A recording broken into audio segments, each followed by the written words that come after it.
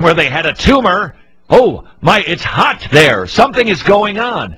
Well, what exactly is going on? Joining us today to try to figure out what's going on exactly. Well, we know what's going on. Shenanigans. The question is, how are they being done?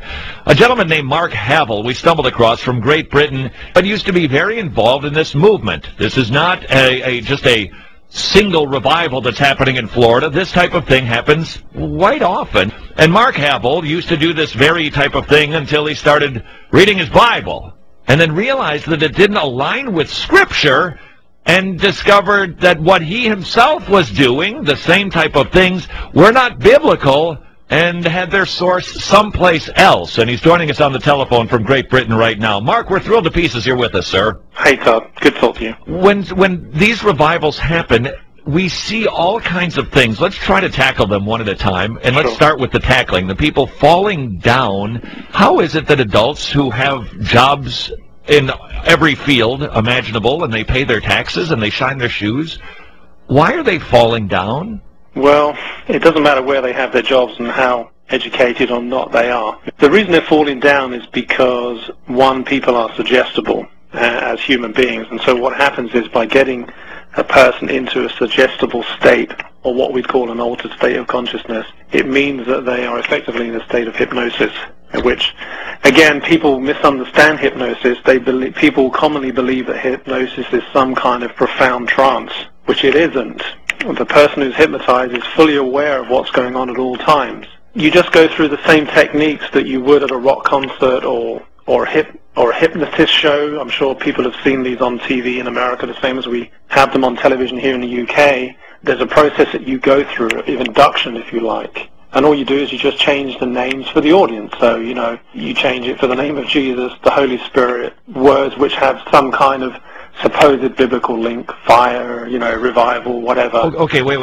Okay, now you've given us a lot of information here. First of all, how do you get somebody to that place? What is the process specifically at a revival that goes on for hours? The best way to do it initially is to have long periods of music. So in this case, we'll call it praise and worship. The best kind of music that will work will be one that mirrors bodily functions like cardiovascular, that kind of beat and speed of the music. So praise and worship fits very nicely into that nice, relaxed heartbeat. So that will work really well. Obviously, tunes that people know, so they'll be familiar with the songs. Also, because you have a large crowd of people, the dynamics that are involved in large crowds also make people more susceptible and heighten experiences. It's kind of like, you're watching a comedy show on TV with your friends, and you really, really laugh, at all the gags and all the jokes, and then you watch it, the same kind of thing on your own, and it doesn't seem as funny. Because it's got the crowd dynamic going on. Absolutely. Sir, the tone of the preacher, the voice of the preacher, I've noticed that there is a great deal of, well, I don't want to say monotone, but they repeat things over and over. They repeat things over and over. They repeat things over and over. Am I imagining this? No. What's going on? I mean, it does vary from one individual to the other. For example, if you go back in history, people like Hitler and other very charismatic leaders, and I use the word charismatic there, not in the sort of theological sense, but there were people like Hitler, for example, who had a very pronounced and trained way of speaking, and it was deliberate. So I'm not saying that these guys are deliberately doing that, but there are definitely certain patterns and tones within the way that we speak that will affect people again and put them into a hypnotic state. So this is by repeating things, of course, repeating the same sentences and phrases, that of course is integral to the whole thing. What's going on with these guys in your opinion? Well, now that's a really big question. I know. I think as Christians, one of the things we have to be really careful of is obviously to mind read people's, moral choices and intentions. Yeah. That to probably a large extent is God's job. However, I would say it is pretty difficult to get to a stage in your life where you lie constantly, where you're just in it for the money, where you cover up, let's say, sexual immoralities, drug use, all those kind of things, and not know that there's something drastically wrong with you vis-a-vis your relationship with God. That's even if you do think you are a Christian. So when people get to that stage, I would say they pretty well know that they've got problems. At the other end of the scale, I think the Bible does tell us to judge. It tells us to judge righteously. It tells us to judge from Scripture. It tells us more than anything to judge ourselves first. But it does, and there are places where it says judge not, but you've got to look at all the different meanings of judging in Scripture. There are places where we're commanded to judge, there are other places where we're commanded to judge ourselves, and other places again right, where and again, motives. You're exactly correct, and I always wrestle with it. Paul talks about it in 2 Timothy. They're deceived, and they're deceiving. Sure. I guess the fall position is, whatever it is, they're clearly deceived. And whether they're doing it intentionally or not is almost irrelevant. What they're doing is very unbiblical. And I would suggest, sir, it can be very dangerous. In your opinion, sir, with these supposed healings, where people are feeling things, question number one, what exactly are they feeling? And question number two, are we getting people who are hurt, who are not going to the doctor, who are getting off medicines, who think the tumor is gone, but it's not? Well, the purpose of hypnosis is to reduce the subject's reaction to pain. Now, we produced a documentary on this some years ago called The Signs and Wonders Movement Exposed. In the documentary, we show you a clip of a person being operated on in a hospital theater using hypnosis instead of a general anesthetic. And they're having open knee surgery. I mean, there's a clip with a guy with a hammer and a chisel, hacking away at this woman's kneecap while she's fully conscious at the other end, with the hypnotist talking to her, stroking her hair and so on. So that's the purpose of hypnosis. Now, the danger of that is that when you go to one of these meetings, quite innocently, quite sincere, believing that, God is going to heal you,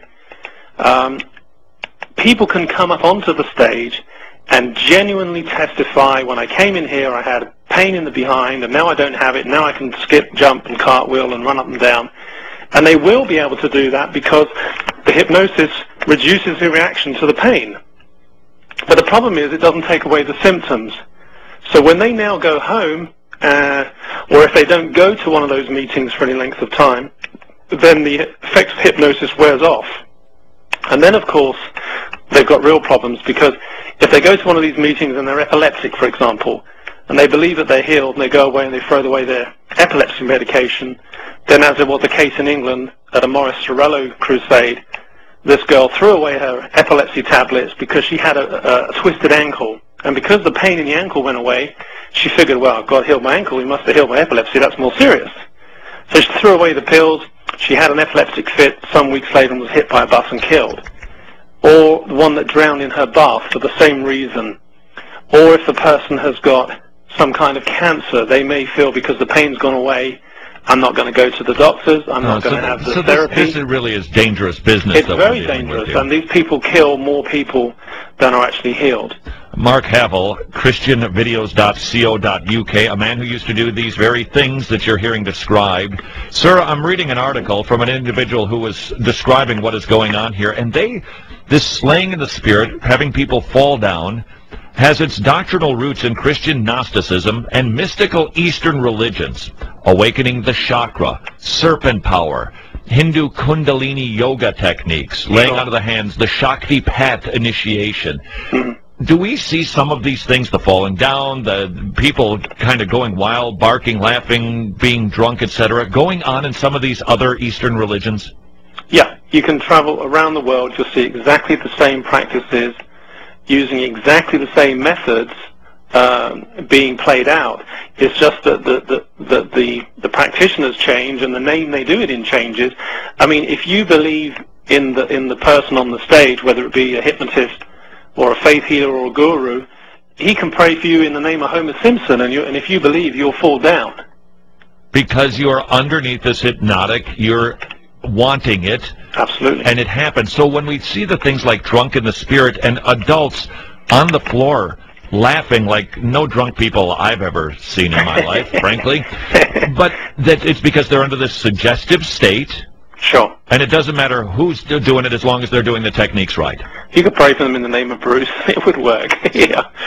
Wow, very shocking stuff. And you know of whereof you speak because you yourself used to do it, and what got you out of it was? Read the scriptures. That's it.